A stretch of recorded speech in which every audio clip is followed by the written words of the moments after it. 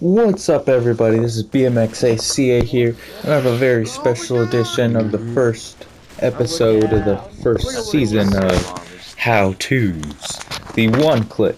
So first of all, you are going to want to get a weapon that you are comfortable with. In my case, I prefer a pistol or an RPG.